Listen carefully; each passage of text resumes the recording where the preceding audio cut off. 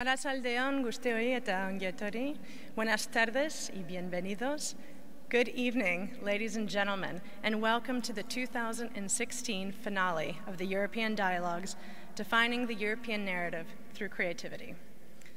The Globernance Institute for Democratic Governance, the San Telmo Museum, the European Capital of Culture San Sebastian 2016, and Caja Laboral Kutxa have the privilege of hosting you all tonight, and as well as those watching us through streaming, to whom we invite you to participate throughout the evening by sending us your comments and questions via Twitter at our account at EU Dialogues. We would like to give a special welcome to our guests of honor this evening, Richard Demarco, Rose Fenton, Jens Nymand Christensen, and our moderator, Xabi Paya, as well as to Giles Sutherland of The Times, who will be writing a reflection on this evening's event for the EU Dialogues blog. Also joining us with his artistic talents, we have Fernand Gagné, who will be drawing throughout the event to conceptualize the spoken words into visual form. These illustrations, along with the videos, photos, podcast, and the blog, will be made available freely on the project website, www.europeandialogues.eu. And alas, the moment has arrived. It's been a work of love for the last few years, involving many people with whom are here tonight. So I'd like to personally thank everyone for making this possible. And thus we are here at the end of 2016, a year already notorious for the refugee crisis, the record levels of migrant deaths in the Mediterranean Sea, record temperatures of global warming, the rise of nationalism and populism across EU member states, and the Brexit referendum, an event which one of our speakers earlier this year called a catastrophe. Plainly put, this year was no shining moment for the European Union. But we are not here tonight to lament, nor are we here tonight to complain and to point fingers. We can do better than that. We must do better than that. We have a choice. We can forge our collective future, feeding a culture of fear, division, and exclusion, the very sentiments which ravaged the European continent for centuries of ceaseless wars.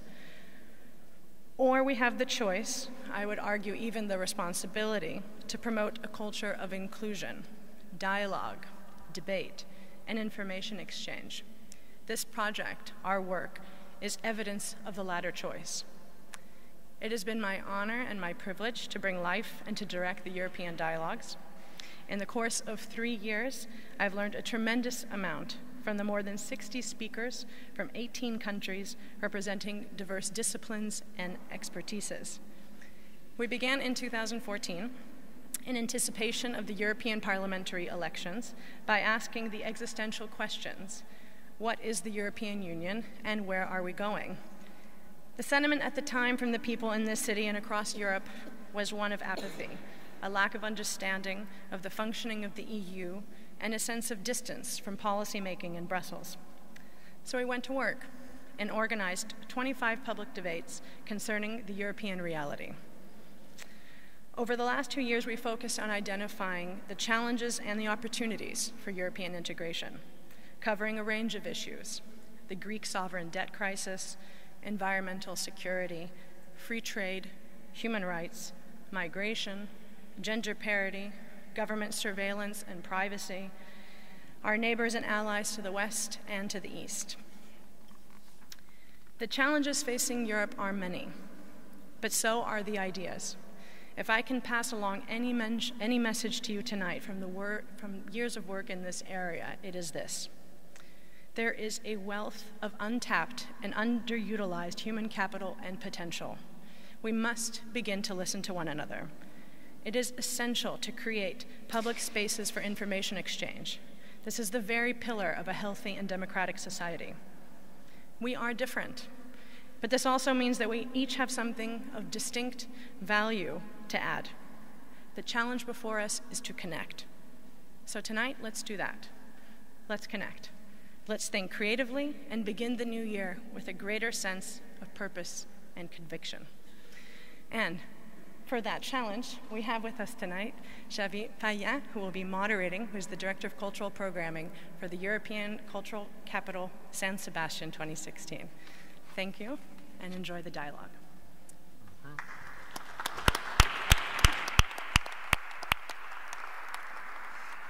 Okay, let's start, and thank you very much, Caterina. Arratsaldeon, good evening to everybody. I must admit, first of all, that when people ask me about all the challenges that are supposed to be connected to the direction of a program of a European Capital of Culture, I say that it's true. There are many, many challenges and many hard works, but there are also wonderful pleasures. And believe me, it's a great pleasure and honor to be here sitting next to you, to these three experts, three wonderful voices that will help us today to talk about the new narrative for Europe from the perspective of creativity, arts and culture.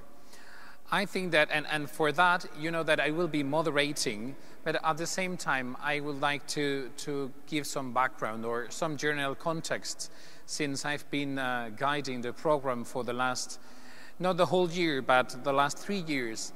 And I would like to at least remember how important are European capitals of culture in the construction of a European identity or a new narrative for Europe.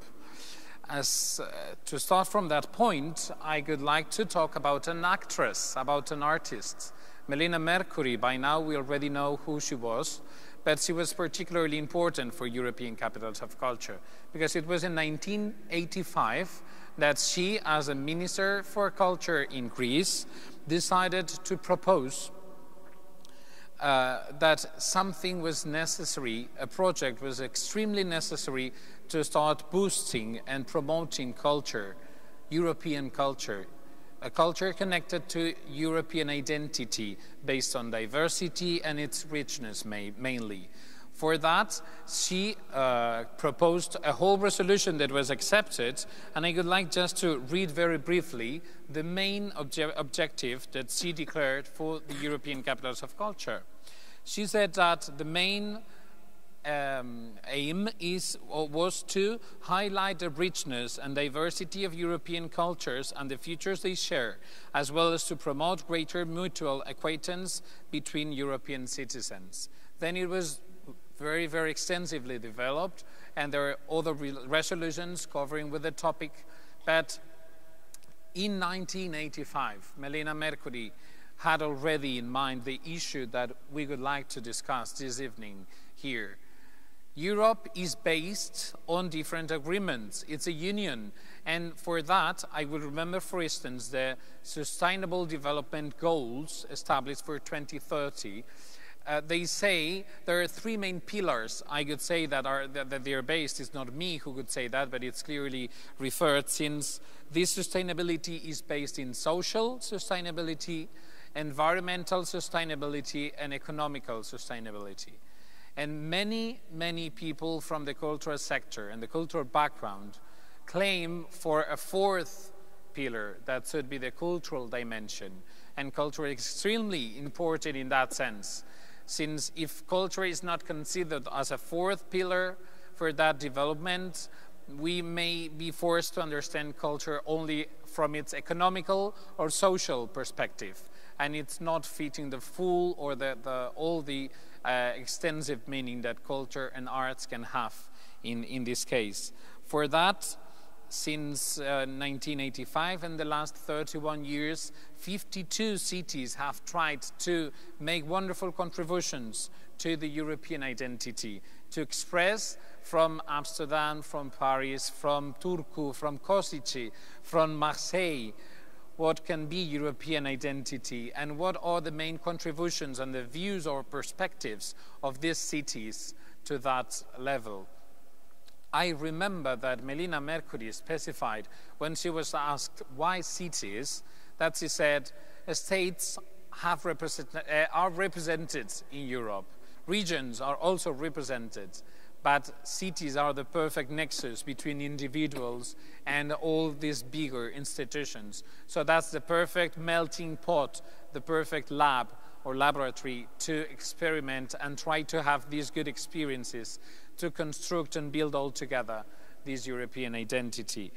As such, during this whole year, we have been working in culture for coexistence, in culture to live together. And as such, we want to remember, and I think that this monthly meeting that we have in European Dialogues is the best place to remember that we are Europeans and that we want to be Europeans. And for that, Europe needs to be wide and fitting for all of us. And the narrative of this new Europe, or new narrative for Europe, needs to be encouraging and inspiring for all of us.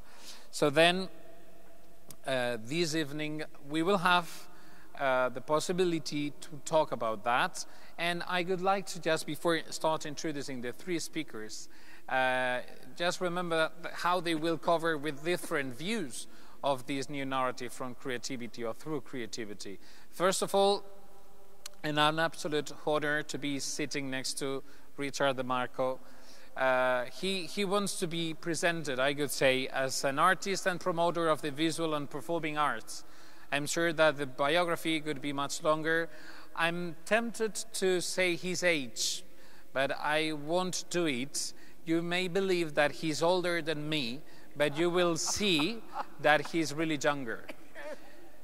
His spirit is all the time, since I've been talking to him, recalls and says that he's younger than me, that's for sure. He has been one of Scotland's most influential advocates for contemporary art through his work at the Richard Demarco Gallery and the Demarco European Art Foundation, as well as his professorship at Kingston University in London. His contributions to contemporary art internationally have been recognized on numerous occasions, receiving the Polish Gold Order of Merit, the Cavalier de la Repubblica d'Italia, the Chevalier des Arts et Lettres de France, and the Order of the British Empire. As you see, a very extensive list of medals. Since the early 1990s, Richard Demarco's activity has been through the Demarco European Art Foundation. Richard Demarco so far is well known because he has attended every Edinburgh Festival. He has attended or been extensively involved with the Edinburgh Festival and Festival Fringe, the largest arts festival in the world since its inception.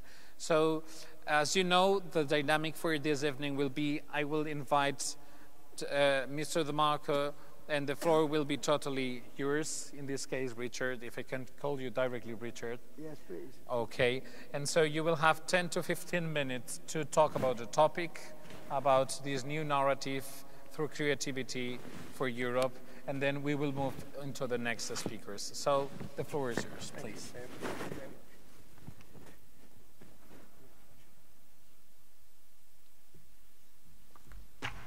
Oh dear. Thank you. I stand here absolutely frustrated at the idea that I should be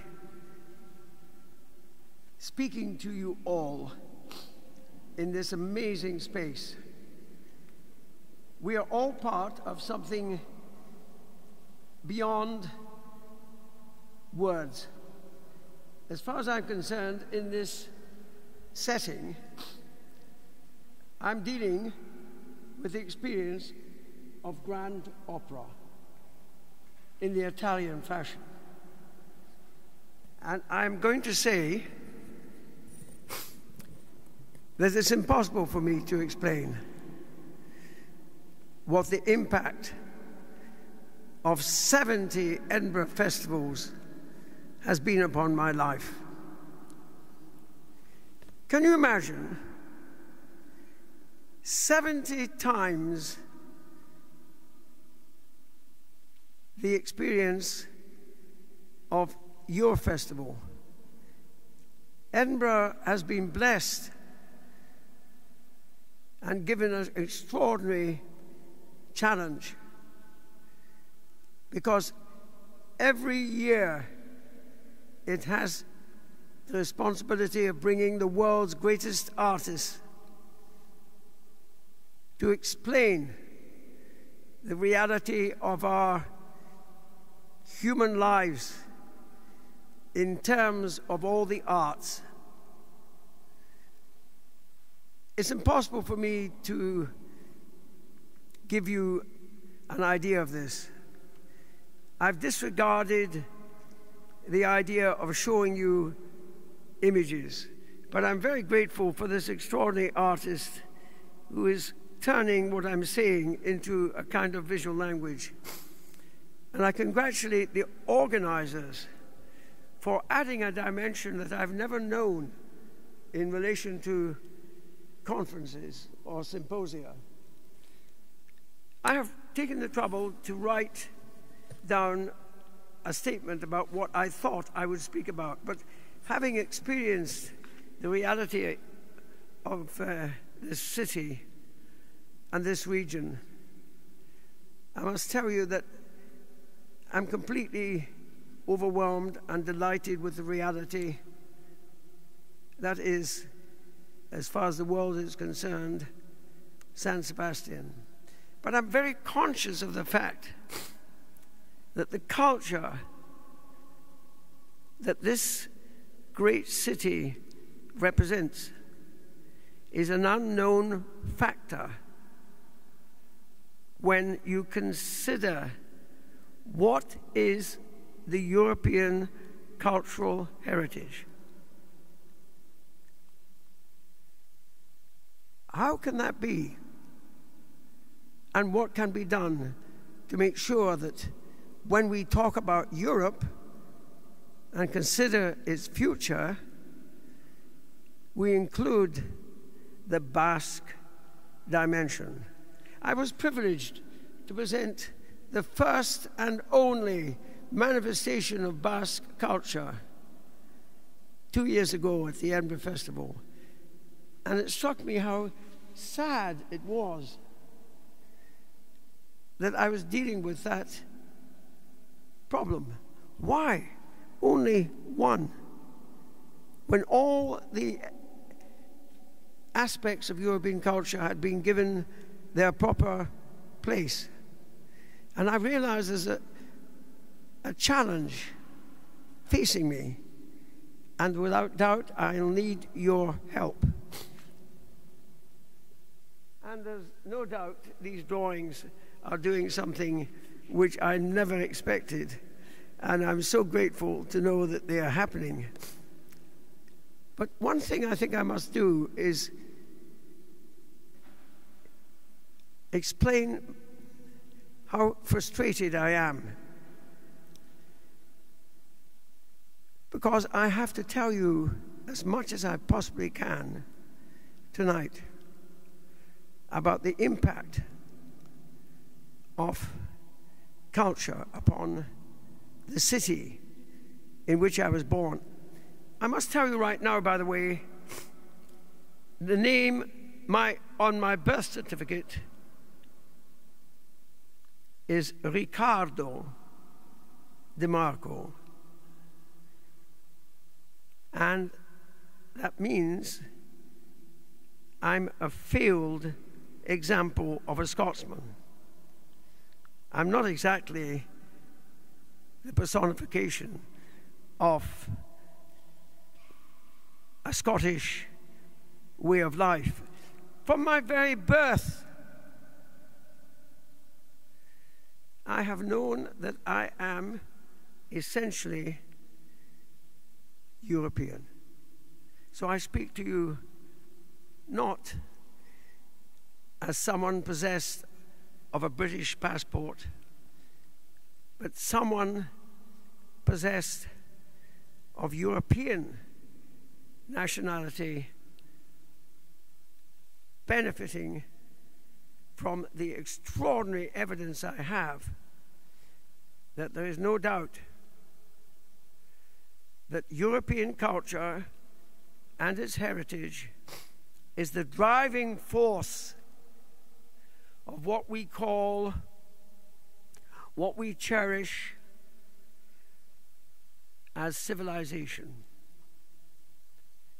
Think of it, the combination of the Christo-Judaic dynamic and the Greco-Romano dynamic, the combination has given us a history going back thousands of years. I'm so pleased to be here, knowing full well that I'm not very far from Paleolithic drawings in caves made not yesterday, but 14,000 years ago. I'm amazed that I'm in that part of Europe where somehow or another the coastline directs me northwards and westwards to the Americas, to Newfoundland, to where the whalers and the fishermen would go. This is one of the great cities because of its very physical position as a port. I have to learn a great deal more about what it means to be a Basque. I must excuse myself for my ignorance, but I assure you, from now on, I have a self-imposed task, which is to give to the Edinburgh Festival next year that extra and all-important dimension, which is to do with the Basque culture of Europe. Next year is a very important festival in Edinburgh because it will be an occasion in which we will be celebrating the 70th anniversary of this miraculous event. It should never have happened, but it did in 1947. At a time when Europe was in a state of despair, where hope had vanished for most human beings. And when, for example, this dear and wonderful country of Spain was suffering under a fascist dictatorship. And of course, so too was Portugal. And I'm thinking, perhaps the most significant events in the history of modern times have taken place since the year 1947, when Europe was trying to recover from being one of the worst examples, or maybe the best examples, of a battleground. Earlier today, I was reminded that, of course, the British have left their mark on Europe in the great war cemeteries that you'll find in Belgium, where thousands, tens of thousands of British human beings are remembered only by their names because they can't find their bodies. Now, you have to do something to make sure that Europe will never again be a battleground. It's ridiculous that it ever happened, not once, but twice in the 20th century. Maybe I shouldn't mention the word Brexit. It's an ugly word. And I thought that my main problem in my life would be, for example, the Iron Curtain, which separated most of the beloved countries that I adore in Europe from those who were apparently living the life of a democracy. But of course, it's difficult to believe now that 120 million Europeans were in prison for 50 years. And that happened as a consequence of the Second World War. I'm so amazed that we've survived. I think it is something we have to rejoice in and celebrate. And everything to do with Simone Weil, the great sainted figure who helped create the concept of the European Union, that we can make sure that she is part of the 70th anniversary celebrations of the Edinburgh Festival. Because she comes from that part of Europe which is very important to me, and I'm wearing a tie which indicates I'm an honorary citizen of one of its cities, Łódź. But she managed to survive, along with her father, from the agony of losing her family at Auschwitz. Now, it's impossible to explain that this great continent, which has inspired every other continent, including the Chinese continent, or the African continent, or the new worlds of Australia, North America, South America, that this great continent has had to endure a pain which was unbearable. But now we have the evidence that something has happened for us to have hope. And only now, as I look at this, do I see that I'm among friends and collaborators. Because I think this is the most perfect expression of the spirit of the European capital of culture. I'm so pleased the concept was really from the mind of a great poet, a great actress, a great artist, Melina Mercouri, because she personified the spirit of one of the great countries of Europe, which cannot be defined by the euro. Without Greek culture, we don't have Europe. And I'm thankful to this Greek soul who has fallen in love with this city for setting up this program. And I'm grateful to everyone here who has believed that this was at the very heart of the fabric of your program, these monthly get-togethers. I'm so pleased I've reached the age I have, because I think my life would have been incomplete without the experience of being here with you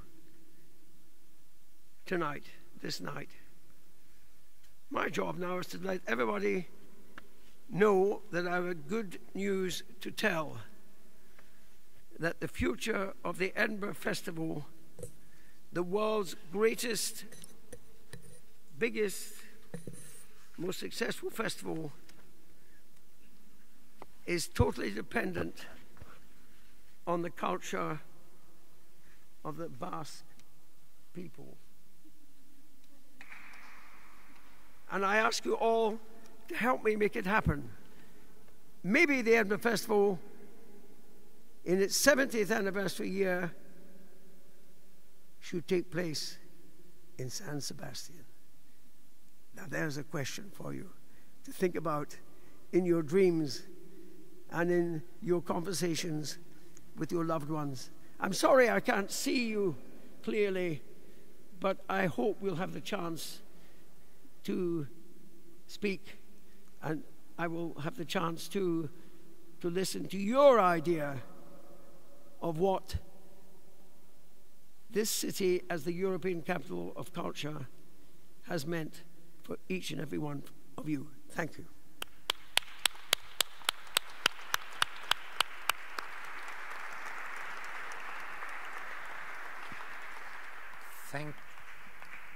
Thank you very much, Richard. Don't panic, they are already there.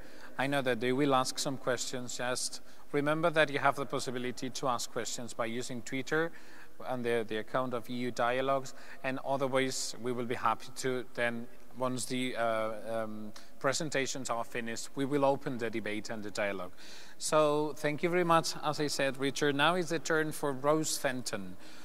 Rose, in this case, is going to be, if I can somehow organize the different views, but I mean, if you don't agree with that, I will be happy to discuss afterwards. We were listening to an artist. Now we'll move a little bit more to a producer. Let's change the view a little bit in that case. But Rose Fenton is much more than just that. She's an international producer and arts advisor. She co-founded the London International Festival of Theatre in 1980 and was its director for 25 years. From 2011 to 2016, just right now, she was the director of the Free Word, an international center for literature, literacy, and free expression. From 1998 to 2006, Rose was vice president and then president of Theorem, a European producing network of theaters and festivals from and across Europe. She's a board member of Aerowaves and the European House for Culture, and ambassador for the New Narrative for Europe initiative. So she's then the right person to talk about and be here. Rose is co-author The Turning Word, Stories from the London International Festival of Theatre. She holds an honorary doctorate from the Montfort University and an honorary fellowship from Dartington College of Arts. And in 2005, she was awarded an OBE, an Order of the British Empire, for services to drama. So once again, the floor is yours, and thank you very much for being here this evening. Thank you.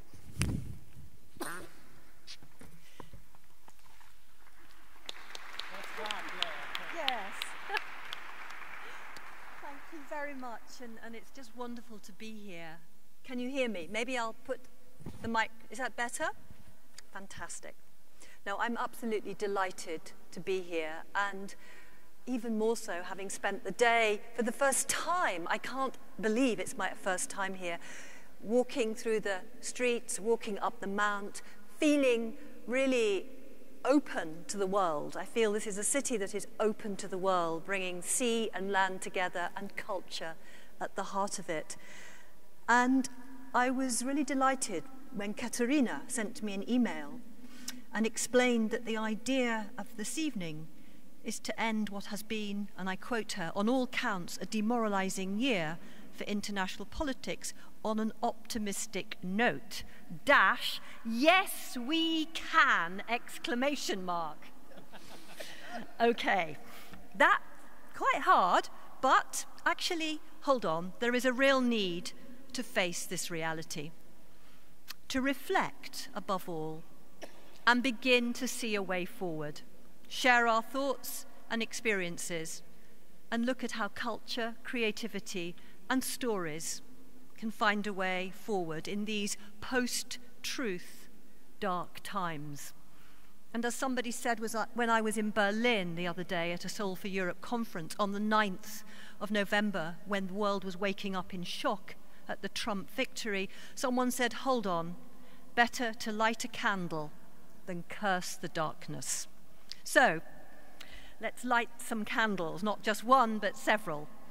And of course, I do speak from a country in which 48% of the population is still in profound shock.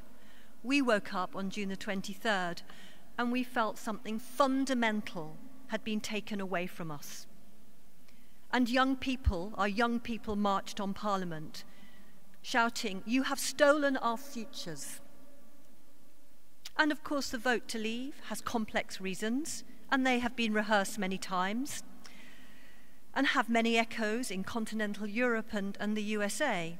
And Katerina, you mentioned them at the beginning: a divided nation, revenge on political elites, fear of immigration, economic austerity, crisis of neoliberalism. But what is absolutely fundamental from the UK perspective is that the UK never, ever bought in to the European Union idea as a peace project, bringing cultures and nations together. You see, I'm talking about they rather than we because I do distance myself. I'm a European, but the British saw it as an economic project. And why is that? Perhaps it's because we, unlike the continent of Europe, hadn't been subject to centuries of war, of conflict on our land. We hadn't been invaded since 1066. And perhaps also we clung on to this idea of our place in the world of empire. Very sad, tragic. And yet the irony is that our language, more than any other European language, is made up of French, of Danish, of German. It is an amalgamation of all the European languages. So we are, in our expression, profoundly European. And of course, the consequence of the referendum, rise in hate speech and crime, open racism, further divided country, people fearful, a little Englander mentality, arrogant and insular, rises up once again. So the role of culture, of internationalism in defeating this is more vital than ever. And it's something that I've fought for all my life. As you said, back in 1980, I set up the London International Festival of Theatre, inspired actually by Richard's work up in Edinburgh of this internationalism and opening up of new ideas, opening a window on the world. And I just left university with a friend, and we wrote an essay. We explained why this was essential, an international theatre festival sharing ideas across the world.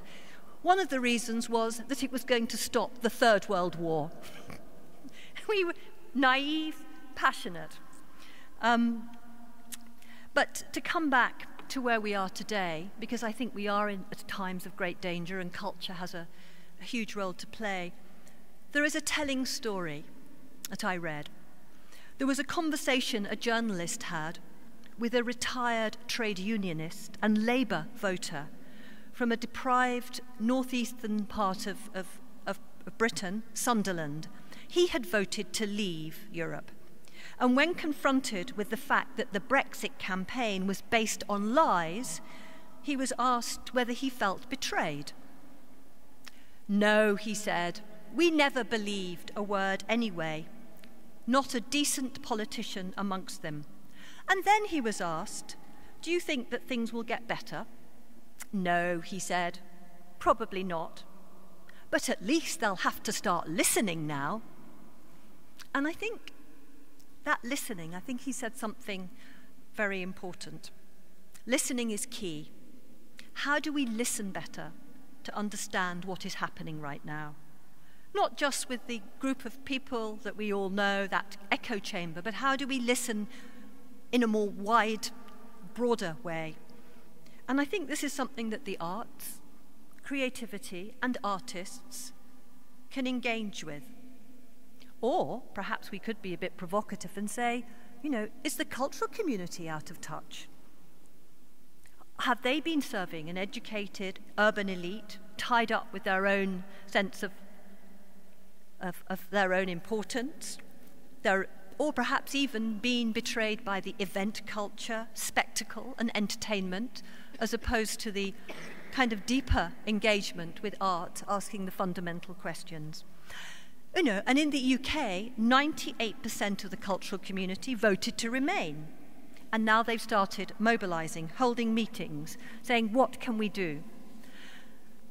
And I'd just like to mention a situation in London where I think there is some hope within the cultural community. 2016 has been a terrible year, but one thing to celebrate is the election of Sadiq Khan as Mayor of London, the first Muslim mayor of a major city in Europe. Sadiq, following Brexit, immediately put a plan into action. London is open, he said. London is a city for all Londoners. He wanted to show the world that London remains international and full of creativity and possibility, as well as reassuring the more than 1 million foreign nationals who live in London that they will always be welcome and that any form of discrimination would not be tolerated. He declared, London's culture is the thread that joins us all together and creates a city we can be proud of. He sees culture and creativity as the city's DNA at the centre of his administration, alongside housing, the environment, and security. But Sadiq Khan is also asking some hard questions. He says, what do we mean by culture? Are we working with outdated, elitist notions? How do we define it? He also said, haven't we been promoting London too much as a tourist destination and not for Londoners? Have we been pushing culture as commodity, not enlightenment? And he also said, he remarked, for all London's amazing cultural assets, why is it that only 1/3 of Londoners feel they can make the most of the culture on their doorsteps, or indeed are part of the creative life of the city? So Sadiq Khan has come up with an idea. It's called the London Borough of Culture, and it's based on the European City of Culture. And he sees this as playing a major role in the city's cultural landscape. Each year, he wants to focus attention on a part of London, a borough of London, and really create local celebrations of the cultures of people who live there. And I think the point I'm making is, if we are to design the EU narrative through creativity, which is the title of this evening, we need to be mindful as to whose creativity we engage with. There are so many excluded voices. Whose imagination do we engage with? Whose voices are given a space to be heard? Who is part of the conversation? Who do we listen to? And this is something that I was very aware of when I was director of the Free Word Centre, an international centre for literature, literacy, and free expression, whose mission was to explore and celebrate the power of words to change lives.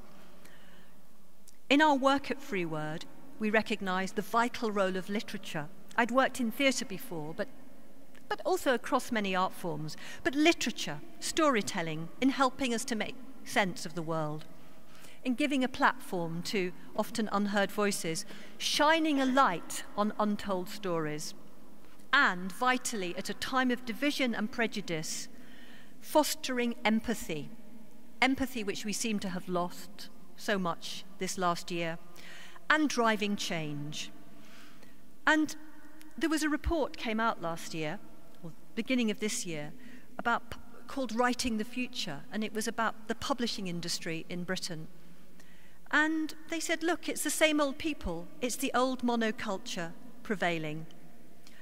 And unless we have an innate understanding of the diverse communities, ideas and stories that make up this small island, Britain risks being a 20th century throwback, out of touch with the 21st world. Huge opportunities are lost. And translation was also an important part of our programme, opening up literature to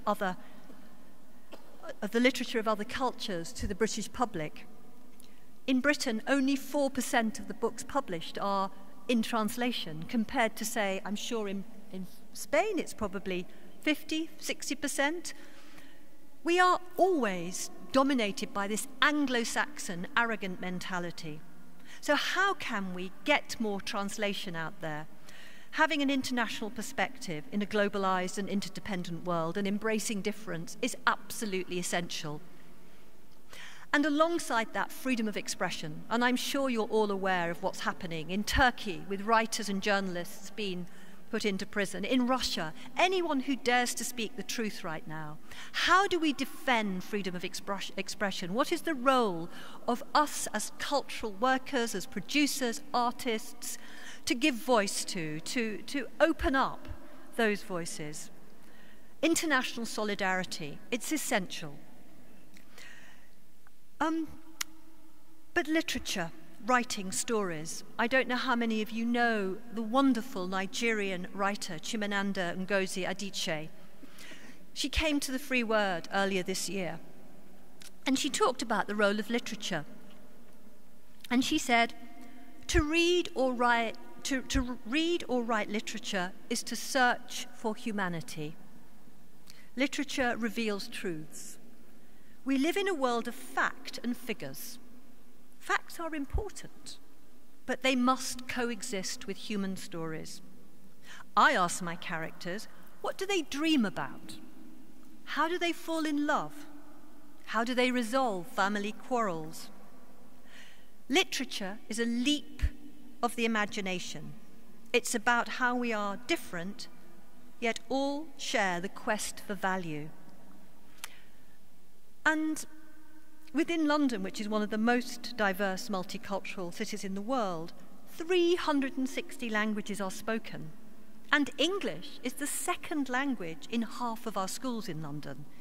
Imagine that. And yet this is a country that's cutting itself off from Europe and the world.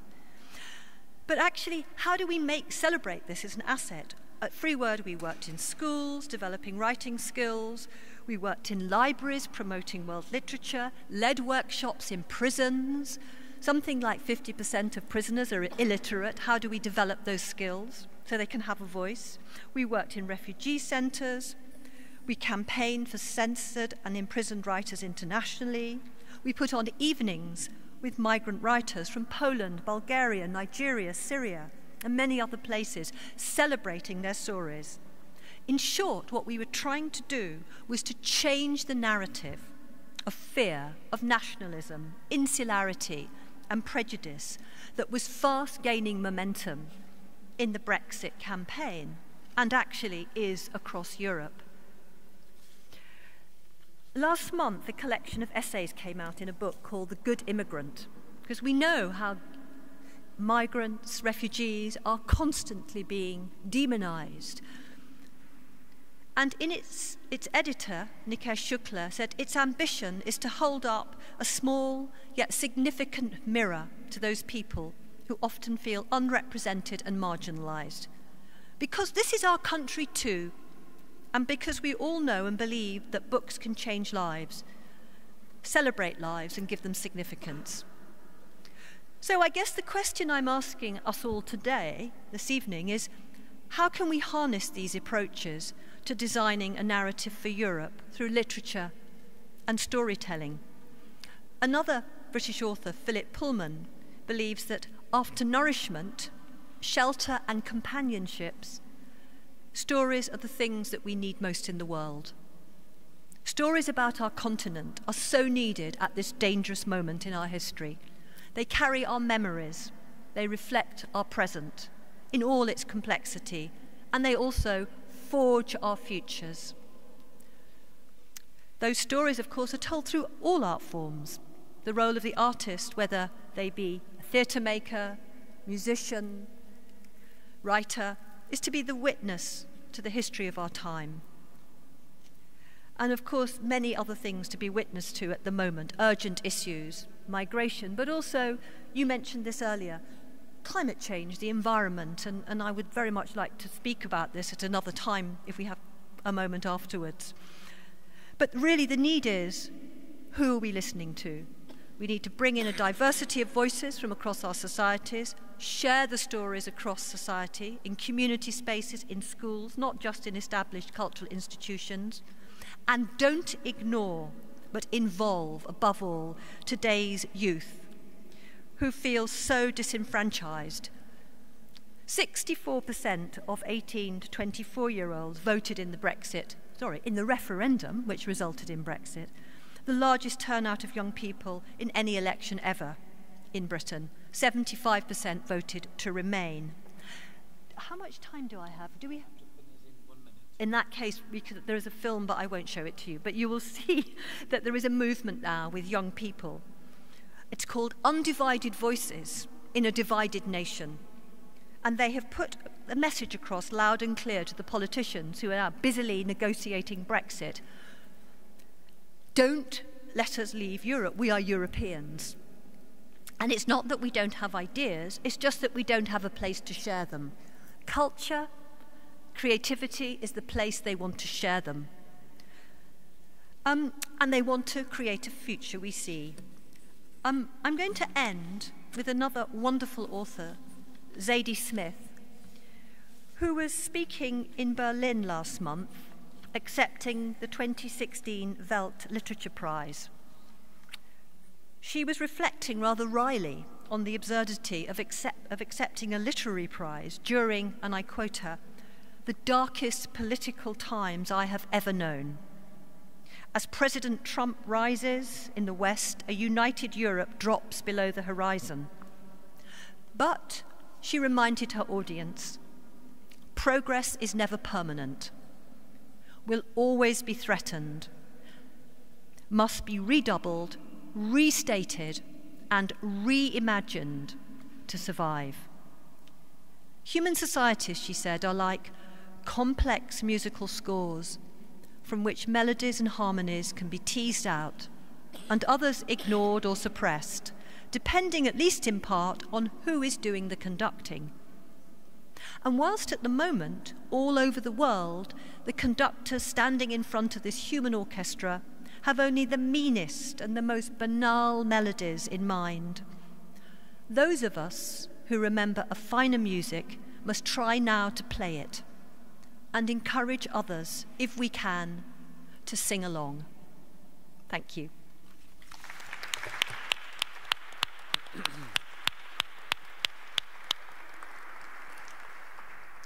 Thank you very much, Rose. It seems to be somehow a connection already between Richard and Rose, because Richard, remember that the Edinburgh Festival was created right after a war. So it seems that it's like a reaction. And I think that your whole speech was really reactive and talking about what can we do to change things and what's the role of cultural artists and operators. Now is time for policy makers, the third voice somehow that could be heard this evening. For that, it's a great honor and pleasure to introduce to you Jens Nymand Christensen. He's a Deputy Director General for Education and Culture, and so he's Danish, and in that sense I would like to remember that tomorrow we will have here the main responsibles for the Aarhus 2017 European Capital of Culture in Denmark. And so he's Danish and holds a master's degree in business economics and international economics. He's been employed in the European institutions since 1979, so he knows very well about European institutions, and has, among other things, been a member of the cabinet of Vice President Henning Christophersen, and advisor at the Danish Permanent EU representation dealing with the convention and the preparations of the Intergovernmental Conference drafting a constitutional treaty for the European Union. Since 2003 to 2014, Jens worked as a director in the Secretariat General for many different issues such as civil society, Directorate EBET, regulations, institutional issues, relations with the European Parliament, or policy coordination. From 16 September 2014, he was appointed Deputy Director General in the Directorate General for Education and Culture. It's a long, long title. The floor is yours, Jens. Thank you very much for being here. Well done. Well, thank you for inviting me to come here and speak to you briefly. When I listen to all that, you feel incredibly old. And Richard, I want to say it's a pleasure to meet you here tonight, because you as a young man will know that I met a few months ago with Boris Parher, who is, some of you may not have heard of him, so let me share with you. He is a writer. He is 103 years old. He also went to a concentration camp, just as the lady we talked about before, Mrs. Weil. And he travels around, speaks about culture and what his life has taught him. And he says exactly that the Nazis were first and foremost afraid about the cultural freedoms in so many ways. He was born in the Austrian-Hungarian Empire, and he is still an amazing driving force for believing in the good of Europe. And it's amazing to meet such a man, and therefore it's nice to meet a young man like you, who will still be traveling for many years to come to do this. I wanted to start with this because, of course, I could have started with my rather famed compatriot who wandered on the ramparts of the Kronborg Castle wondering what he should be or not to be. And what Europe is to be or not to be is, of course, quite existential and essential also today, perhaps even more than ever. And yet, while I will, in my words here today, perhaps could be slightly gloomy, it's not meant in the sense that I am, you will not be surprised, a strong believer in Europe. I believe Europe today, and I can almost start with my conclusion, in whatever sense, Europe is today more needed than ever. The issues that are confronting us as citizens in our daily lives, that are confronting our countries, our communities, San Sebastian, the Basque Country, these issues are of a nature that will not seriously find their solutions in isolation by looking inwards and being afraid of what happens around us.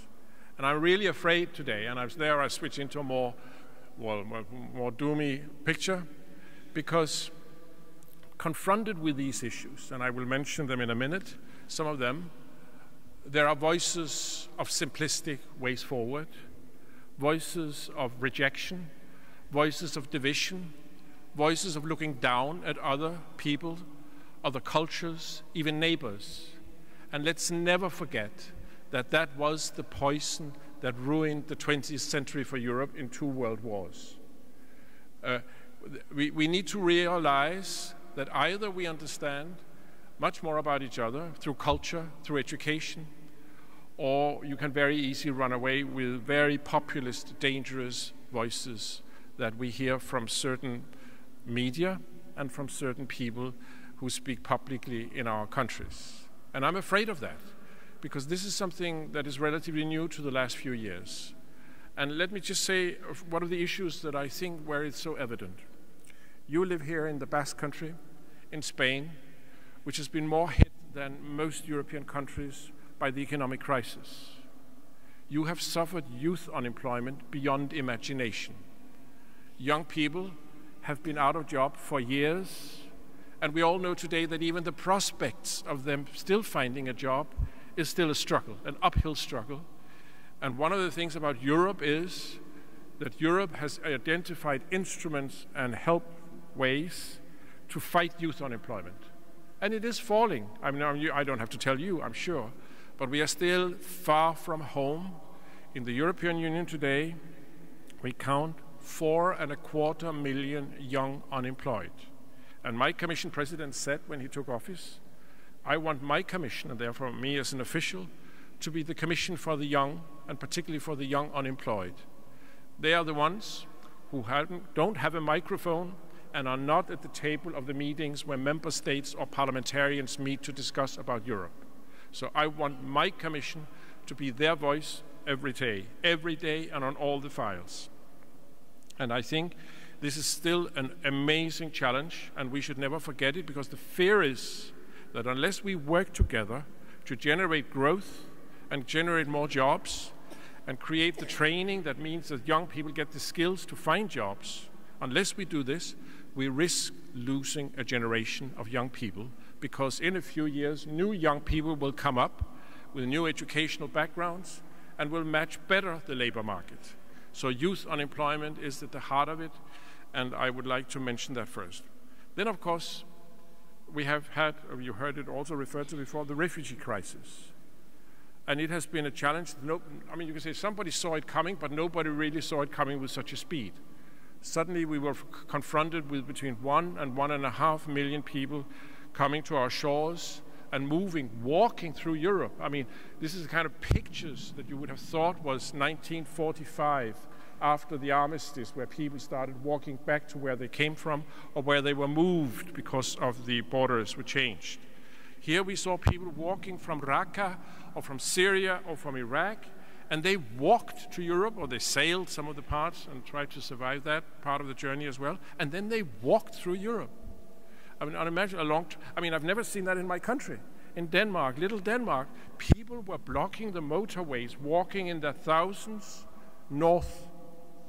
And I think I'm mentioning this because not only because it's a huge challenge, both in every sense of the word, because these are, sometimes I mention the numbers like I do now, and we tend to forget that each one is an individual human being. And my responsibility as also as Deputy Director General for Education is that there are hundreds of thousands of young kids, unaccompanied children, who come here and who need individually to be brought into an educational pathway to take them forward and try to get them a better life. And the task is incredibly big. And we should recognize the efforts done in so many member states to meet that challenge. When I mention it here today, it's also because it brings out some of the monsters in some of the member states. Why? Because 95% of them are Muslims. And you hear about ideas such as we cannot build mosques in our cities. It doesn't fit the architecture, or they don't fit in. And this is again the populist dangerous voices that we have. The reason why I'm mentioning it is that is built on ignorance. I don't know about you guys and girls in this room, but I know today incredibly little about Islam. And I'm ashamed to say it. It is one of the world's biggest religions. It is a universe of culture. When I was brought up to speak about the Dark Ages, 8th, 9th, 10th century. North Africa was a universe of enlightenment of Islamic scientists, astronomers, and writers. We just, in our own self-obsessed, centralized world, thought that since it was Dark Ages for everybody, because it was Dark Ages with us. We don't know a lot about Islam. We don't know a lot about the different strands of Islam. We don't know what it is, and therefore it's very easy to play on people's prejudices and ignorance. Again, that feeds into the populist message I wanted to say. And that links on to a third challenge, which is, of course, very much present, and I live in Brussels, the recent terrorist attacks, the lack of security in the streets. And I'm mentioning this because in Brussels, I live 2 or 3 kilometers from the famed commune of Molenbeek, which was the epicenter of many of the terrorists who went to Paris or attacked in Brussels in the metro system or in the airport.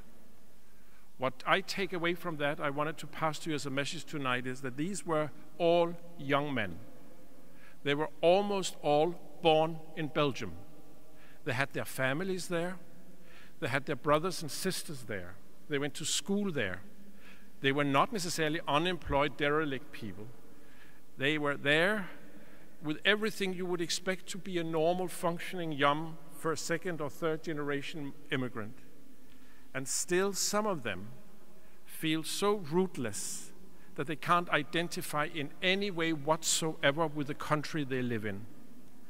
And this is one of the things that comes back to culture in a different sense. Because I preach, and I go to many, many school meetings and things like that we need to, of course, help these young to understand better the values, what Europe is about. Europe is not a union of agricultural policy. It's not even a union of cultural capitals. It is first and foremost a union of values between people who want to share a destiny together. And for that, we have a number of policies. But one of the things is that you can't just go out and preach that in Molenbeek. There is also a journey for the rest of us to engage in, to understand and respect others. Many, many European countries are in that journey now. Many countries were monolithic in the sense of being virtually one country, one language, one religion. You go into classrooms in many, many European member states, and they are multicultural and multi-religious. And the teachers are struggling to explain and understand what it means for them, how to react to things being said. And therefore, I'm just saying, the terrorism and these rootless young people raises questions for us. But it's not only a question of how we can also reach them and convince them to accept the values and what European democracy, freedom, respect, equality between men and women, and all these fundamentals of what we are about in Europe. But it is also an issue for us of being willing to reach out and understand that they are going to be with us forever. It's not don't expect them to go on a train back to these countries, Many of them have been here for generations now, 1 or 2 generations at least. So let's be honest about it. It's also a challenge to us to be able to understand these people who are with us and have a much greater mutual respect, have inclusive societies built on the diversity and the richness of Europe. We've had it before. I mean, before it was nations fighting each other in a dangerous war of superiority and grandness. These days, the conflicts are within the communities, and we need to be able to confront that. And then, of course, I could have talked about climate change, but I mean, we already covered it a bit. I will just say a few words about another issue, which is also cultural, but from a different perspective: globalization. Now, you all know the map of the world. I'm sure you grew up in a classroom where you have North and South America, and you have Europe and Africa in the middle, and Asia over there, and Australia. This is a dilution of madness. Anybody who knows the globe this is not how the world is. Europe is actually, if you print it by making a timeline down the Pacific, a little lump somewhere over to the left. And I'm mentioning this because the picture is there. Globalization is here and will change the universe as we have known it. And we need to work with other cultures, not only China and Japan, but Africa, and understand also the differences we have. We can't just expect that these countries and these, with sometimes thousands of years of culture, just take over European values and democracy models and start functioning like they could just copy and paste our constitutions. We need to understand the diversity and the background they come from. And therefore, I just want to say that map illustrates some of the madness in Europe, that we think we are so incredibly big, whereas in a few years' time, we will make up less than 5% of the population on this earth. And as a friend of mine said once, a Chinese joke, and I hope there are no Chinese in the room, because it can be misunderstood, but it was a joke. I'm saying it's a joke, so that the Chinese say themselves, and with reason, and I'm an economist, that for the last 2,200 years, the Chinese economy was by far the biggest in the world, except for the last 200 years. And for China, that is a bracket they're about to close. I'm just saying, so we have to accept that it offers immense opportunities, globalization, if we are able to work with other cultures and be open and respectful. But as we come and say, well, here we are superior, take our model, our values and our models are better, and try to tell them how to live their lives, I'm afraid we are in for a rough ride. It doesn't mean that we should not stand for these values and our lifestyles here. But I do believe we must accept that some others have done other journeys in their history of developing cultural patterns, and that must also be seen as for them to decide in freedom and in democratic ways forward. Now, as I said before, for us, of course, and I go back to that, education is also at the heart of this. And the ministers of education has actually signed up to it after the Paris attacks. They want to focus on the classroom to generate a much greater understanding of the cultural diversity, to generate young people in our societies which acquire social, civic, and intercultural competences that we didn't get when I went to school, to be honest. I mean, we spent ages learning about how great Denmark was and how we ruled half of the world. I mean, apart from Rose's world, where I had a king, Canute the Great, sitting over there for some time ago, but it was 1,000 years ago. We were convinced that the Vikings brought cultural civilization to everybody. There is this madness of twisting these things, and I would like to see that the classroom opens up and accepts a far, far more open debate about social, civic, and intercultural competences among young people, which I think will be a precondition for our young to function in the future in Europe. Now, I'm optimistic.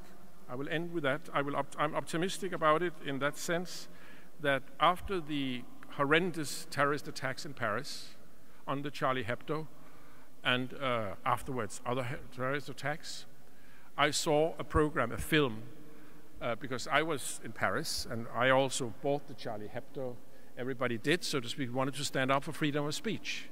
This is part of what Europe is about. You can insult me if you want to, because you can't have these restrictions in it. That said, of course, everybody were furious and angry about what had happened, and legitimately so. They filmed a classroom of young kids, in 15, 16-year-olds, in a classroom discussing what had happened in France. And it was incredibly pleasant to listen to the discussion, because it was kind of a sophisticated discussion where some of the pupils were saying, yes, of course, I'm going to stand up for the right to say what I believe in and what I think, but do I have to say it if I know it hurts? I mean, we know anybody in this room who has seen Charlie Hebdo knows that it's a sense of humor which drives to the heart of being hurtful if you are sensitive to some of the issues covered. It can be fun. There are limits to what is fun in different people's minds, but I just wanted to say that was amazingly to see young people simply discuss that between them, these values.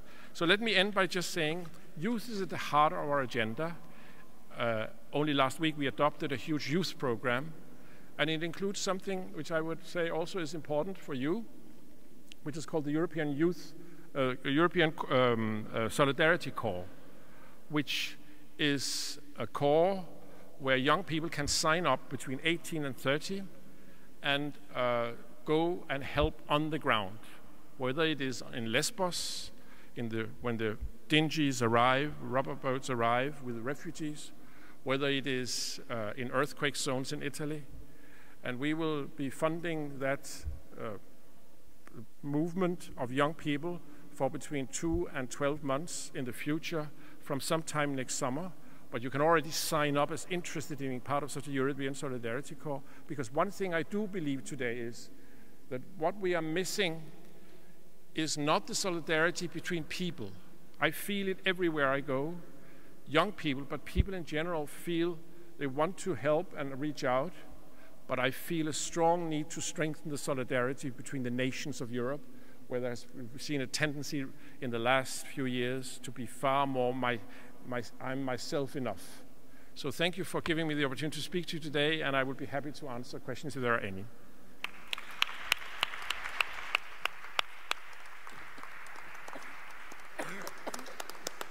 Thank you very much to the three of you. Actually, I think that it was really inspiring, and I already see some people that will want to ask questions. I know that you're not raising your hands, don't panic. But I'm going to ask the first question, and I'm sure that some others will come in the meantime. And I will start with an easy question. I will try to find similarities between your speeches. And I think that briefly, when, for instance, Richard mentioned that the Edinburgh Festival was created in 1947, right after the Second World War, I connected to this city that you were mentioning to, and in 1939, San Sebastian created its first Quincena Musical, is the classic music festival, just after the Civil War in Spain. So this way I connect to the word of reaction. It seems that culture and art can be as the antidote, like the cure, like the vaccine against these difficult situations, these wars, these conflicts. And you were also, Rose, giving many examples and saying how cultural artists and operators were pushing for the Remain. In the case of Brexit, as a symptom of how artistic movement can be more sensitive or empathetic to cohesion, to the union. And I think that Jens did a wonderful work summarizing, unfortunately, all the challenges that we have with terrorism, with environment, and all those issues that are somehow attacking a European Union. I will ask you some help, and this is the question. It's wonderful and kind of easy, if I can say, to talk about European narrative in a very abstract and wide level. But here we are in San Sebastian, and this city is this year European Capital of Culture. I see here some responsibles for culture in this city, in the policy making of this city and the programming of this city. So Can you give us examples or ways to apply a new European narrative perspective through creativity for the program of this city or the artists? I mean, it's wonderful to say that we're in favor of education and very empathetic, and youth are... No, I know that the question is easy. Answer is the difficult one, I know. But what can we do here in San Sebastian to push a new narrative for Europe, cohesion and union by means of creativity, arts and culture? Whoever wants to start. Well, you have a certain disadvantage, because the lingua franca of our world now, controlled by the computer,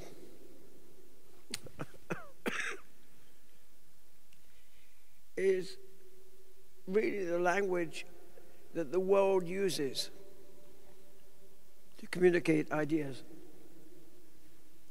And it is, sadly, the lingua franca of our time, no longer French,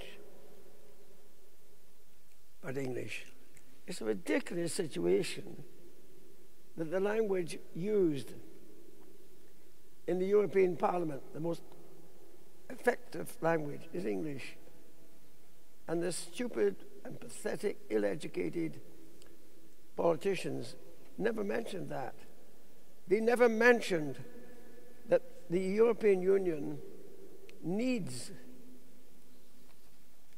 this language, which is a combination of every language in Europe. Do you realize that?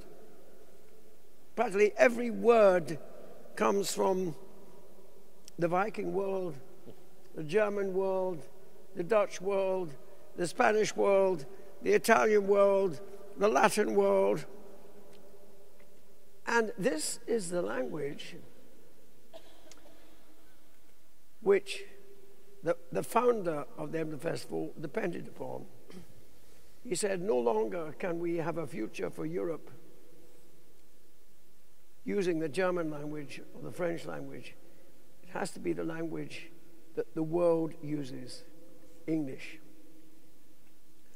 This is a great advantage, but it's also a disadvantage, because practically everything, if you're not careful, planned for the Edinburgh Festival is expressed in the English language. And it's been my job to say, I don't want to know about the reality of Shakespeare, who used this English language in a superb way. I don't want it again in English. I want, for example, the National Theatre of which country? Estonia. And the Youth Theatre, National Youth Theatre, spoke Romeo and Juliet in the most superb language, changing my idea of that masterpiece forever. And of course, I also asked not the Russian language version, but the Belarusian language version. We mustn't forget another language which is not Russian, which is Belarusian. And I also presented Midsummer Night's Dream in German, from Munich.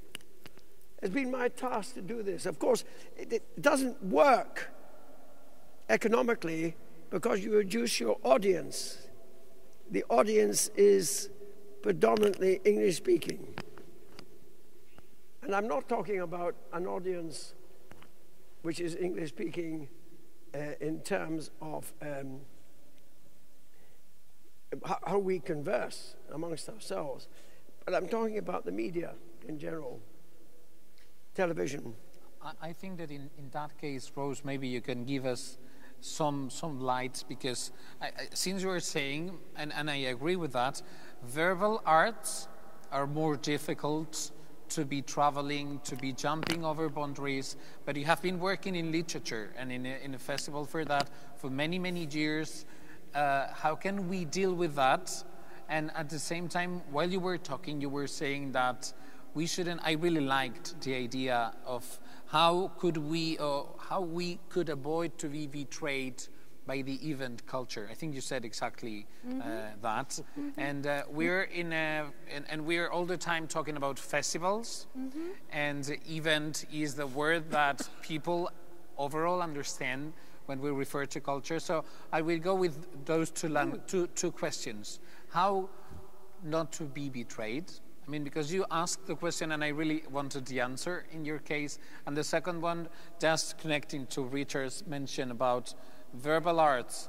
How can we have Midsummer Night's Dream, by the way, we presented the premiere in this year, in the 21st of June, in Basque, in the park of the city, and it was a total sold out for the first time. But just how could these be part of a European narrative? How can we work with verbal arts or literature? Okay, I'll answer that question first, because this is something that everybody used to ask us when we presented Shakespeare or a contemporary play in Russian or whatever. For a start, the act of theatre is not just verbal. In many countries, you have spectators watching what is happening. What is happening on stage conveys meaning as much as what is said. And the theatre brings in music as well. So it's a combination of communication, and we insisted on this. And also, it's very important to listen to other languages. Of course, not to be left completely without a sense of what is the story, but you must remember to watch, and how other people express themselves from other cultures is a key to understanding them as nations and coming closer.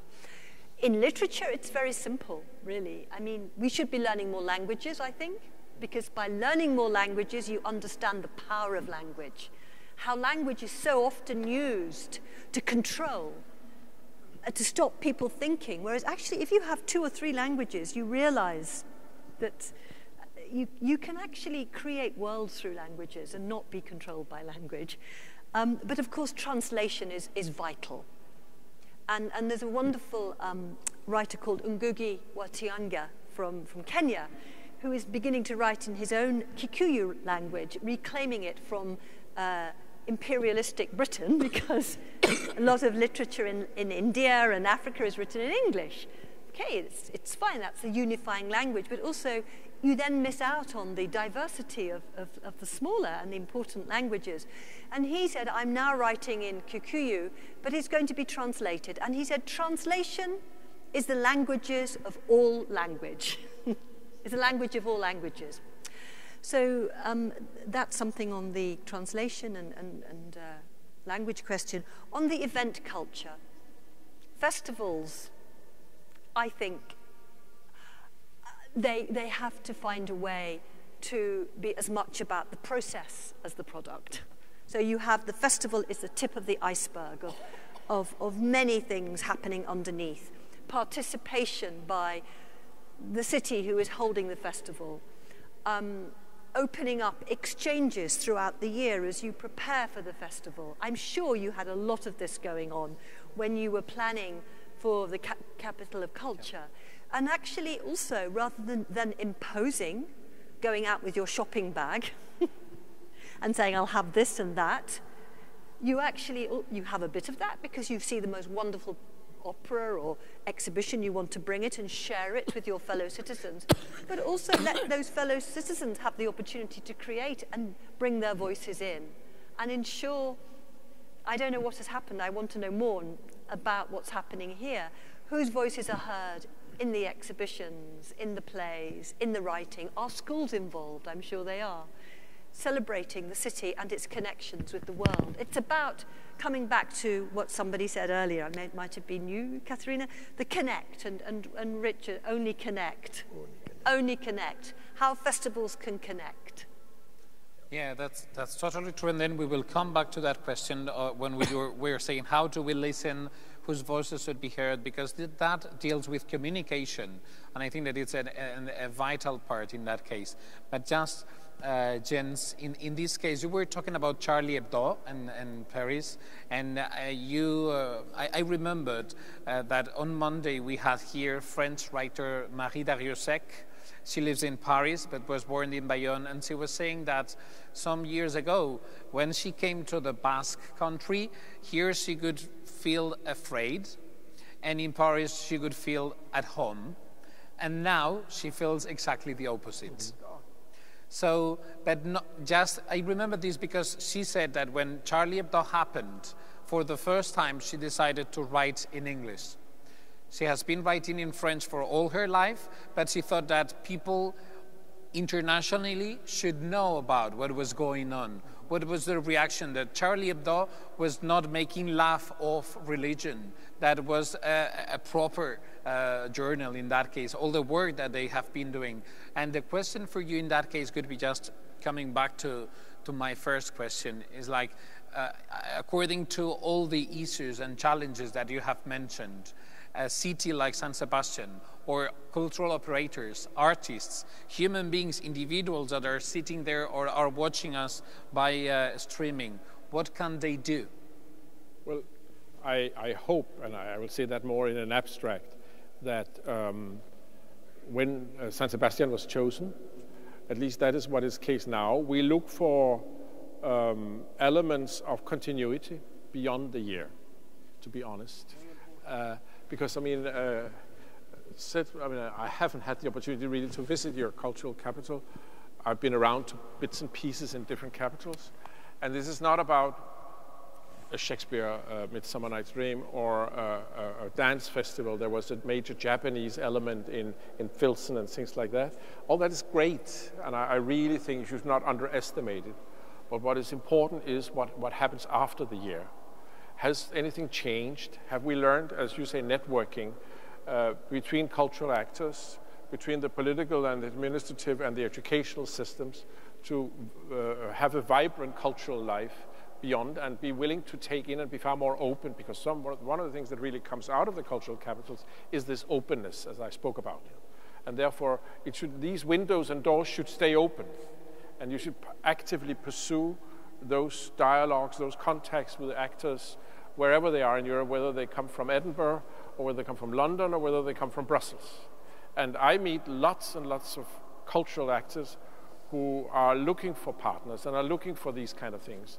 And let me therefore end by simply saying this is, of course, why we have a program that can fund this kind of stuff.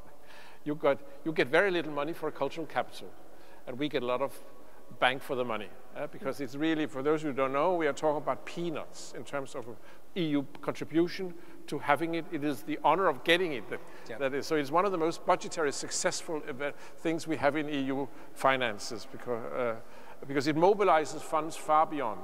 But that said, we have a program called Creative Europe. And Creative Europe funds activities which can take place here in San Sebastian, but must take place elsewhere as well. We can't just go and fund a local activity in San Sebastian, because we wouldn't be able to explain to the taxpayers in Greece or in Portugal why we would fund something which is narrowly a national activity, even if it is Shakespeare again. So what we demand, and is what we have agreed, is we need some criteria for choosing what we can fund.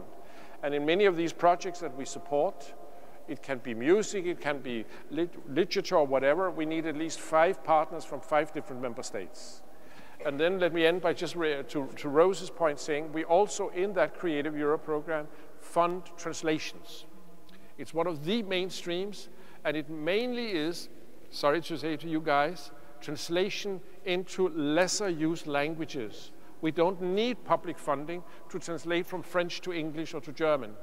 And so what we can see is the Romanians are incredibly active in using this, both to have things translated into Romanian and out of Romanian into other languages. And we have had authors who have suddenly see a spread of their works over Europe, or all over Europe, because of the translations we have paid for.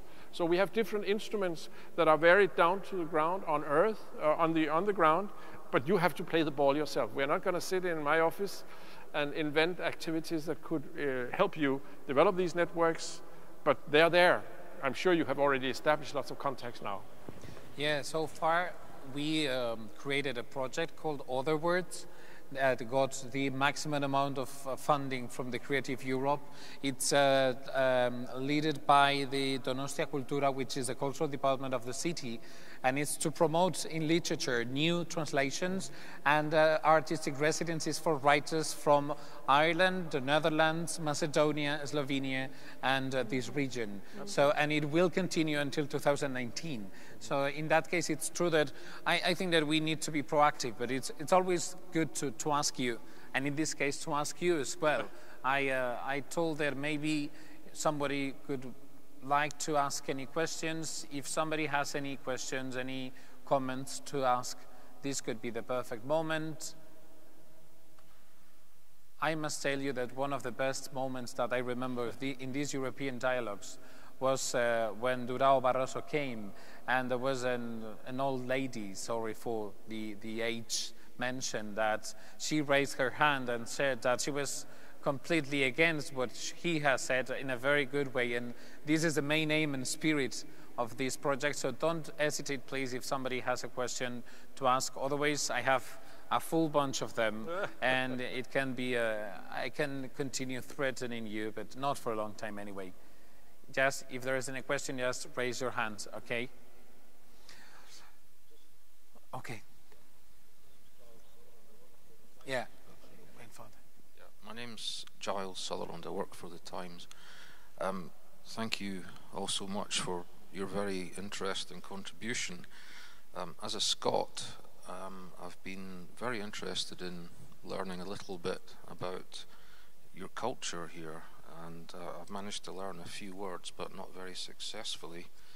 I hope I get the pronunciation right. Eskerik Asko. Tell me if it's right. But as a small country on the edge of Europe, a bit like this region, we voted in Scotland, this is a point of information, 62% to remain in the European Union, and that's something that your audience may not be aware of. And I would like your audience to note also that 2 years prior to the Brexit or the EU referendum, there was a referendum in Scotland about whether Scotland should remain part of the United Kingdom, and there was quite a narrow majority voting to stay within the United Kingdom. But subsequent to the Brexit vote, quite a number of voices have come forward and have been discussing, well, what would have happened if we had voted to leave the United Kingdom? Would we still be part of the European Union? And it's something that's, I think, it's a question and a point worth pondering. I just wanted to clarify that because it wasn't particularly clear from some of the points that were being made, okay? But thank you. Okay. You clap. You agree with that, Richard? Well, I do agree with that, and most of what Giles Sutherland has to say in the columns of the Times, which of course is an example of an English-speaking national newspaper which is read all over the world. He is mainly concerned with that aspect of the arts which doesn't need words, talking about the visual arts.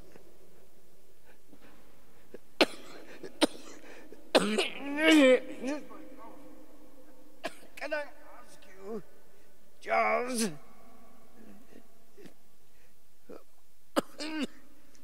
Are you?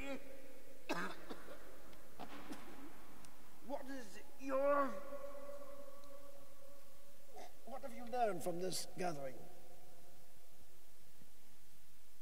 Yeah, maybe. Do you want to answer the question? It will be, are you right? Okay. What Richard asked was, what have I learned? I think I've learned a great deal from the experience of being here over the past couple of days.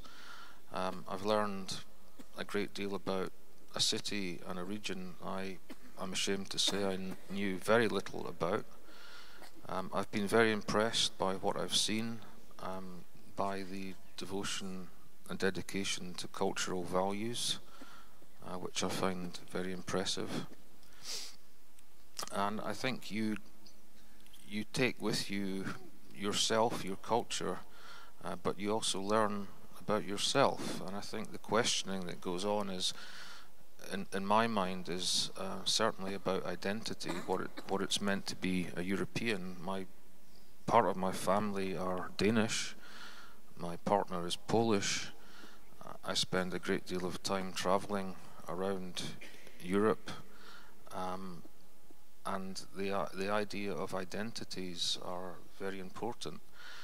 I've been engaged in a number of conversations recently with people in Europe. I think I would say they would be moderately well educated, reasonable people. And just in reference to what you were saying about the immigration crisis, I've heard a great deal of Islamophobic sentiment being expressed by people from whom I would not normally have expected such sentiment. And I think we live in very dangerous times, and I think that this kind of ignorance and prejudice, and it can come from reasonable people. They're not right-wing bigots. They may not be well informed, but I think it has to be challenged and tackled at every turn. And I think we have a civic responsibility, amongst many other responsibilities, to tackle such things. I could talk at great length about many other things, but I've learned some of these things here. Thank you. Thank you very much. Then, if there isn't any other questions, would you like to ask? Oh, we have a question there, please.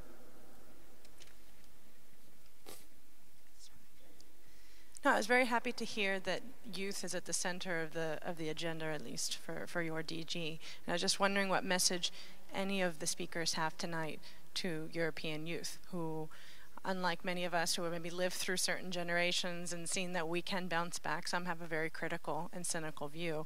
Also, in light of the statistics that Rose mentioned, feeling very abandoned and very cynical about the future. So what message of hope would any of you have from more years of experience, per se, to those coming up now, entering the job force for the first time?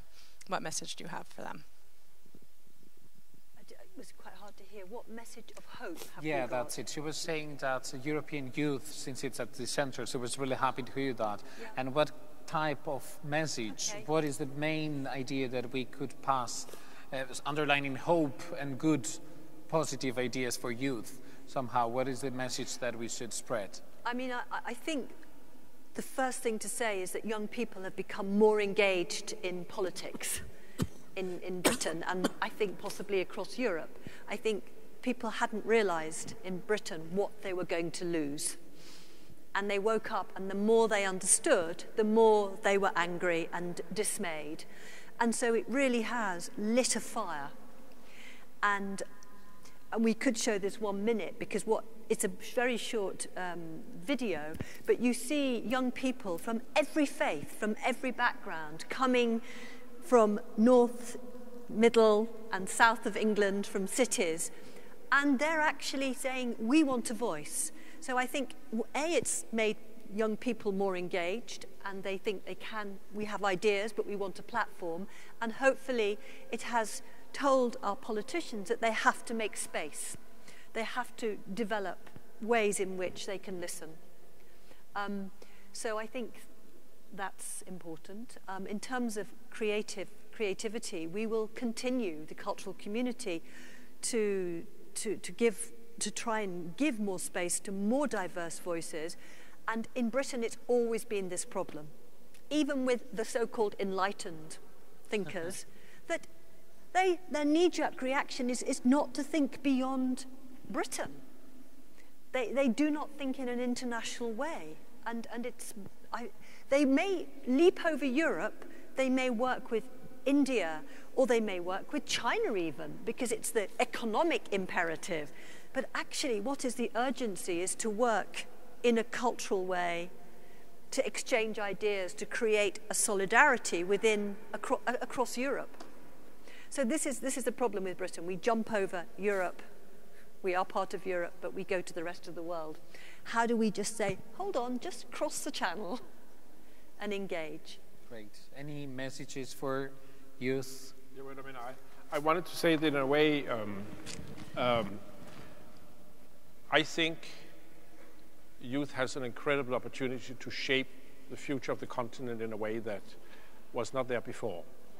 I think today young people do not join political parties. I know there may be some here, but I mean, basically, I know very few young people who go through the classic political environment. And still, I meet lots of young people who have opinions about the society they live in, and they want to shape it. And I think that is amazing, and this is what this new narrative is all about.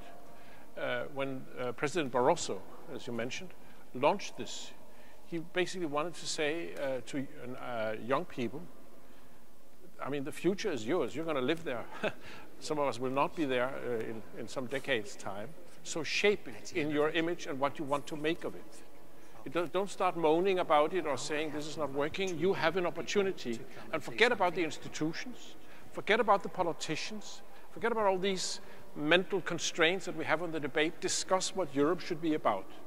And the good message is that when we do that, and we've now done it for a few years, and we've had almost a dozen meetings of young people all over Europe, they start in the corner of speaking about what they want, what kind of issues needs to be dealt with, environment, security, jobs for them, and things like that. And once they come through that, they come to a point where they say, and for that, of course, you need a European Union of a kind. You can't just sit in each corner here in the Basque country or in Poland or whatever and think you can do that in an abstract. You need the framework to do these things.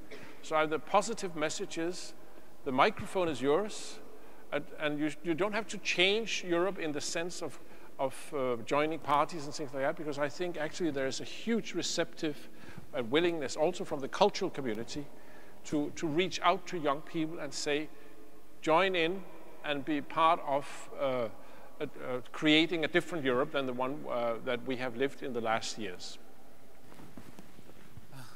Richard, are you feeling well? Just to ask you the last reflections for youth people. Well, I must say, I think there's a great truth in the idea that the worst of times often turns out to be the best of times.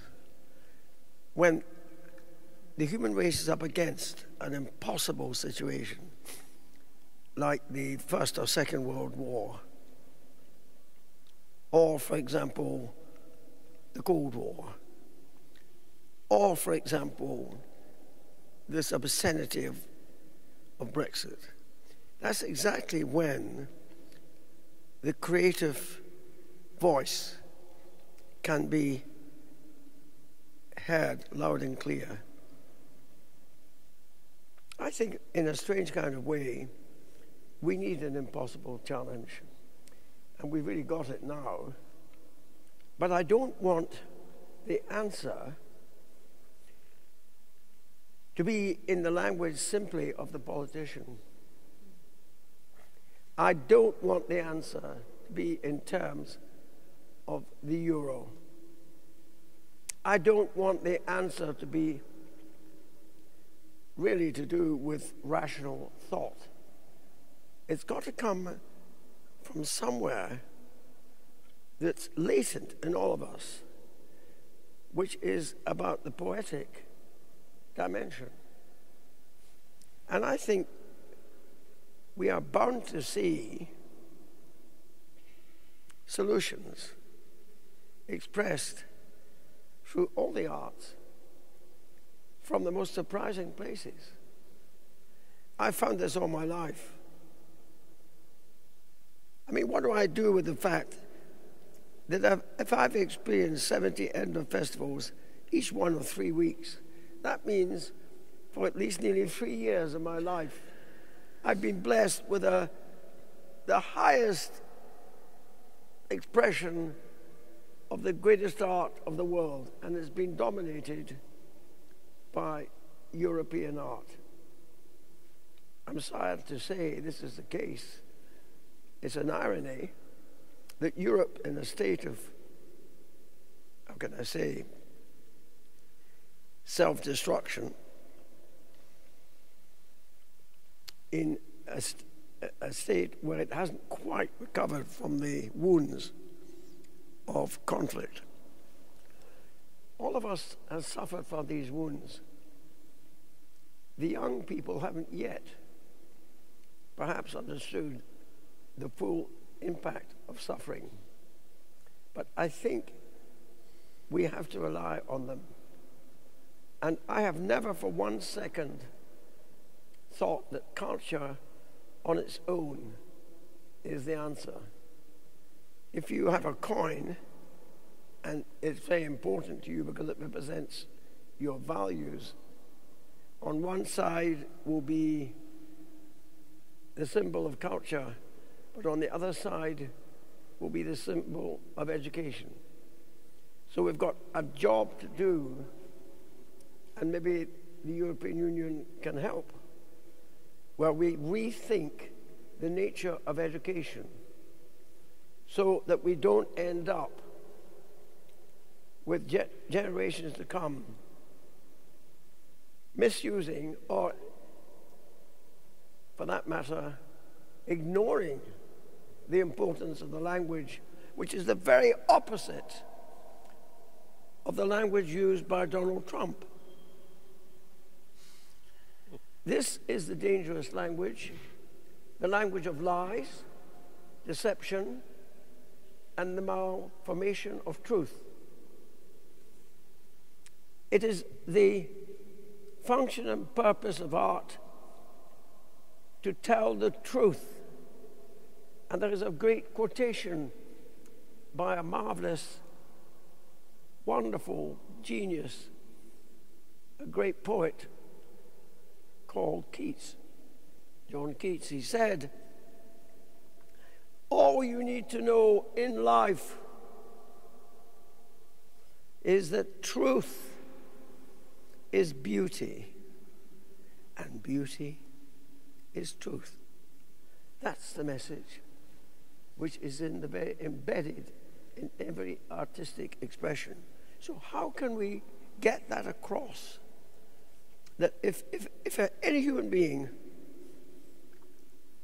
wants to express the whole concept of truth and beauty, they are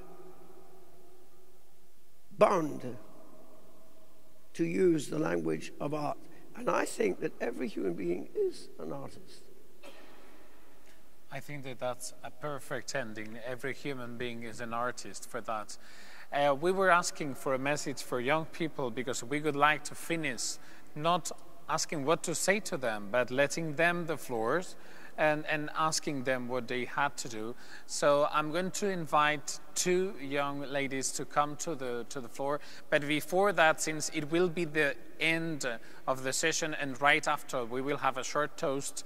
And Rose was asking me if we could see the video she was mentioning. We will try to show it later, okay, as soon as everything is finished. But yeah, I wanted just to finish saying thank you very much to all of you for being here. Thank you to Globernance, to Caterina Yanivas, Juanjo Alvarez, Daniel Inenariti, and all your team, because I think that these years have been absolutely amazing, covering with wonderful topics and having wonderful guests, and those that we had today. Thank you to Maria Luisa Valenciaga and all the team from San Telmo Museum, because this was a wonderful place to be inspired by art and seduced by thoughts. Thank you to Siorza Basaguren and all the team in San Sebastian 2016 that has been helping and promoting this project, and to Laboral Cucha, of course.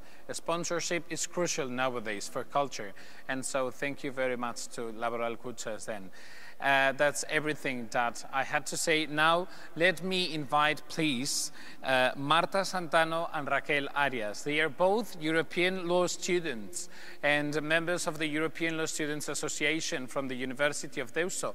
They've been really pushing through all these years in the project from different sides to contribute in these sessions of European dialogues.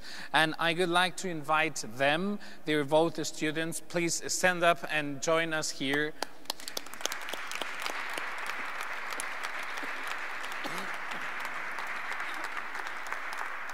You have heard what they have to say to young people. Now it's time to you. They're both students from the University of Deusto, double degree in law and business and law and communication at the 3rd year. So the floor is yours. Thank you. Hello. First, we want to say that we are very pleased to have been invited here tonight to the last European Dialogue of 2016. And we want to thank Katerina for inviting us for giving us the opportunity to talk to you tonight and to tell the opinion in the name of the young people.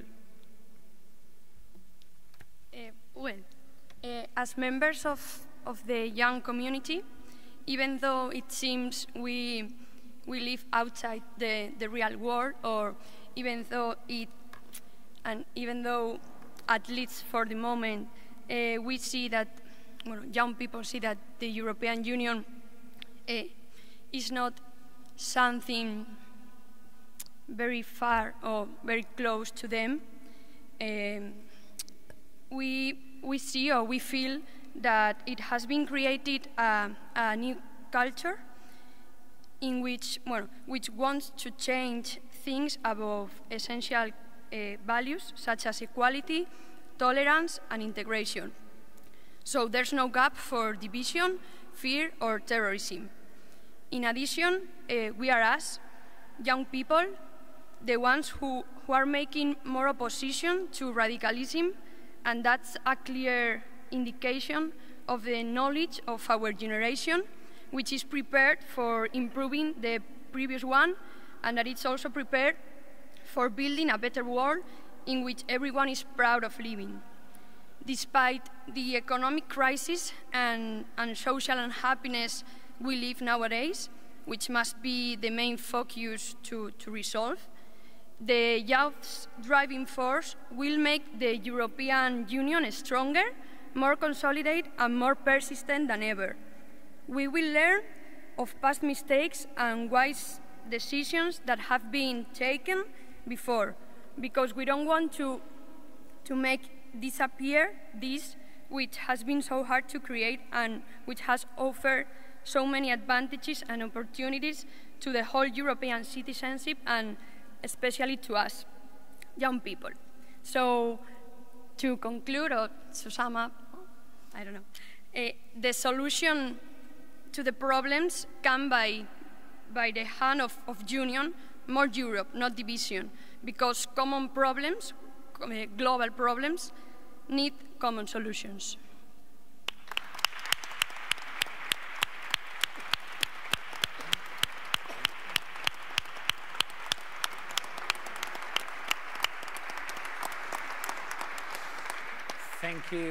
Thank you very much, Marta and Raquel. I think it's a wonderful ending, and I think we should toast all together to find common solutions to common problems and try to resolve them as soon as possible.